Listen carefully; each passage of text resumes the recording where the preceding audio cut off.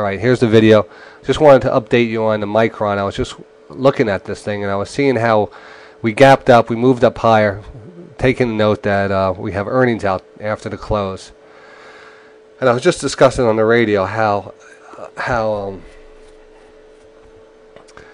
you know, the last quarter they came out saying they're gonna, you know, have bad earnings, and all this bad news was in the stock and stuff, and it's sold off and stuff. And now people are saying, well, no matter what they come out with now and say, people are basically going to say that bottom's in on this stock, because I mean, you can only say you have so much bad news, so much, you know, so much of the time, until finally you got to do something. You got to shit or get off the pot. So I think no matter what they say, that this market, this stock is going to head up, unless there's some kind of devastating news about the company and running out of money or going bankrupt or something like that. But this is a big company, a juggernaut. And as I'm speaking, I'm watching Apple go ballistic here. It's running right up past 157.09.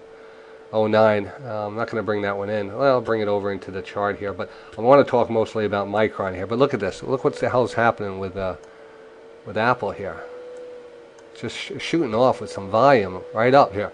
157, 156, 157. It's heading up right. It's going out fast. What's going on here? Anyway, let's get back to Micron here. So we pulled back, and I was just saying, if you want to play that play of this being the bottom of the stock, and any news that comes out is going to be bought up anyway, this would be the place to get in.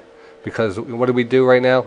We just came back and filled the gap that we gapped up in, and that's a great place to get in. So if you're going to get in on Micron, this is the place to do it. Anywhere around this level.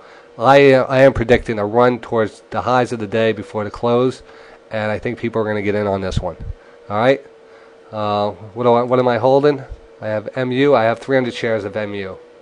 300 shares, right there.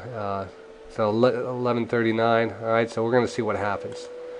I'm not going to buy any more, I don't think, unless I have a tremendously good day and I can just buy another 100 shares. But I want to get this out to you so you could act on it if you want to act on that. I like it here. I like it here a lot.